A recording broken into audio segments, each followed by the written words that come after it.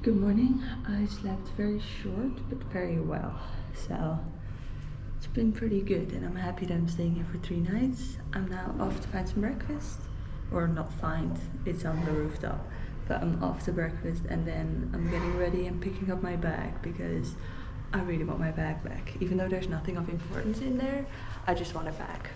I had a pretty chill morning. Now I'm off to the travel agency to hopefully pick up my bag. I'm really hoping it's there. I quickly went back to grab my sweater because it's raining and it's quite cold outside, so I feel like a sweater might be nice. It's here!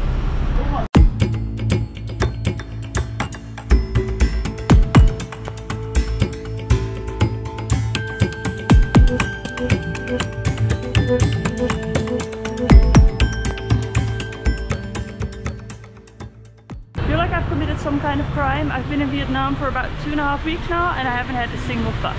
So I'm gonna change that today.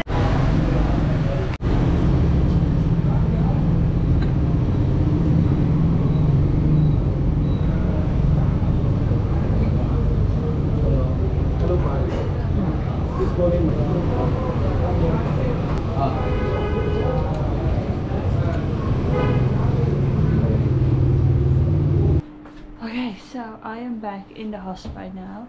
I had some pho and then I ran back here pretty much because it is raining so much right now, and I'm so happy with my sweater because it is freezing cold outside. Well, freezing cold, I'm still in shorts, but like I think long pants and a sweater would be good. The pho was really good. The noodles, like because they're basically being cooked in a broth, they taste so good, and the beef, like you can choose well done or medium done. I chose well done. Oh, it's so good. I will say it is quite oily, so I didn't drink all of the broth because oily soup is just not really my thing, but it was so good, and it was only 50k, so that's about less than €2 I think. So I'd say that's a pretty good deal. So I can finally leave Vietnam with a good feeling now that I've had some pho. And I don't think I have anything else planned for today. Tomorrow's my last full day here. And I think I wanna, I think you can see like Ho Chi Minh's body here or something. I don't know, I have to do some research on that. And then there's also Train Street. Honestly, I might even go to Train Street tonight, depending on the weather. Because I met a girl last night who said that she went 2 days ago and the police had completely shut it down, so she couldn't actually go. So I think I'm gonna try to go tonight. If not, then I always have tomorrow night. And yes, that's the plan. For now, I'm just gonna sit here for a while, chill, wait for the rain to die a little bit down. I think later today it should be better weather, so I guess I'll pick this up then. I'm gonna run over to Train Street. It's about a 20-minute walk, and in about 30 minutes there should be a train coming by.